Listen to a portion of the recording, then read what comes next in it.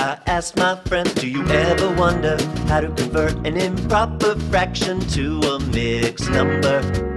She said, actually, my brother showed me how to do that yesterday. Then she sang a song. It went this way. It went this way. It went this way. When there's an improper fraction to convert, divide the top by the bottom and then insert the remainder as the numerator, the divisor as the denominator.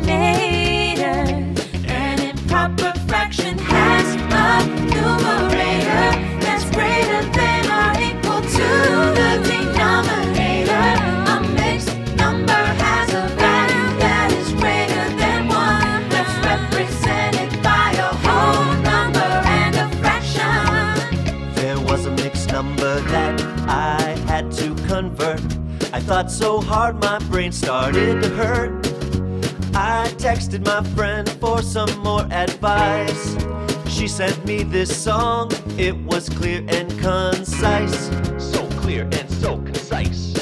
To convert a mixed number to an improper fraction, 3 simple steps will give you that satisfaction. Multiply the whole number by the bottom, then add to the top. Keep the denominator the same, and then let the beat drop. An improper fraction has a numerator that's greater than or equal to the denominator.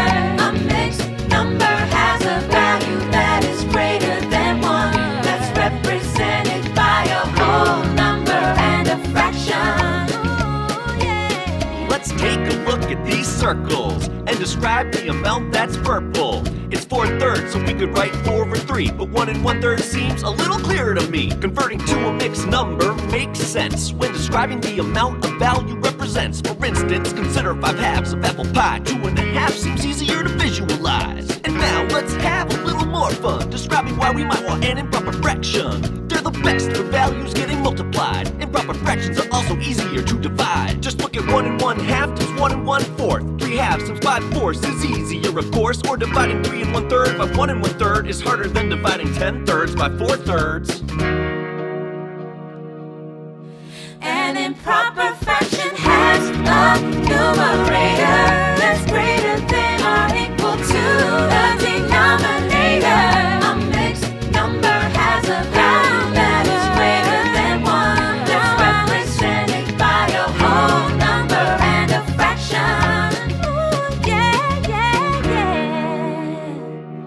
Visit numberrock.com for exclusive content, lesson materials, and more. Thanks for watching.